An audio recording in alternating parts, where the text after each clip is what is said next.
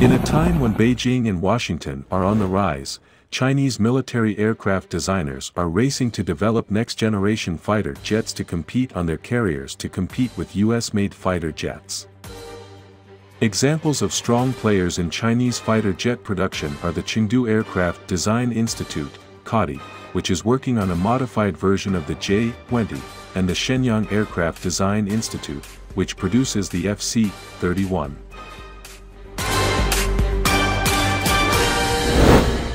While both planes have been in development for years, CADI's chief designer, Yang Wei, said recently the J-20 was a better challenger to US fighter jets. He said the plane was inspired by American theories about air combat and jet development. The designer also said that the US military had been able to develop a carrier-based fighter jet and put it into mass production in less than 6 years.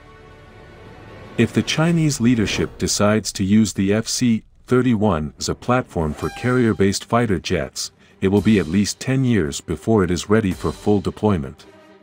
By then America will be too far away to catch up, a source told the South China Morning Post.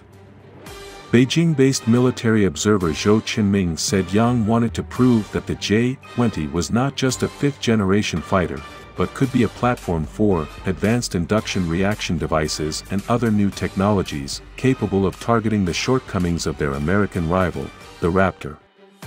F-22.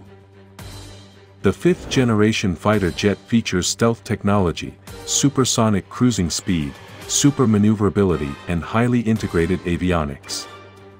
According to Justin Bronk, an analyst with the London-based Royal United Service Institute, RUSI, the J-20 is the largest, low-observable, fighter design currently in production or testing known, with an impressive internal fuel capacity and the ability to carry up to 4 external fuel tanks on removable underwing pylons. This will allow the J-20 to act as a long-range interceptor, hunting down American tankers and orbiting large-wing enablers, intelligence, surveillance and reconnaissance aircraft, ISR, far from the mainland, a critical task if China is to confront American tactical air power that relies on aircraft. Tankers are very close to a conflict, Bronk wrote in his October report.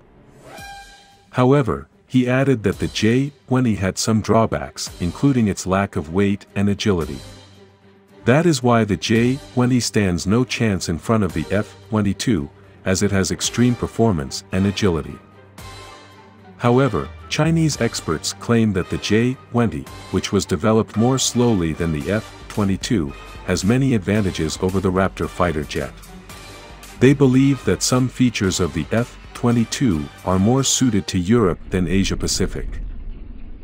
The F-22 only has a combat range of about 500 miles, which may be fine for a limited area of Eastern Europe, but lacking for the vast Asia-Pacific region. The J-20's 700-mile combat range gives the Chinese stealth jet greater range over flashpoints such as the South China Sea. What China appears to have decided to pursue with its low-level initial production batch of the J-20A is a fighter with a radar cross-section, RCS, that is small enough to be difficult to detect in the chaos of the background clashes relatively close to Chinese airspace, said Bronk. In such a scenario, there would be hundreds of non-LO, long observable, aircraft and missile paths in the area of operation, as well as intensive electronic warfare.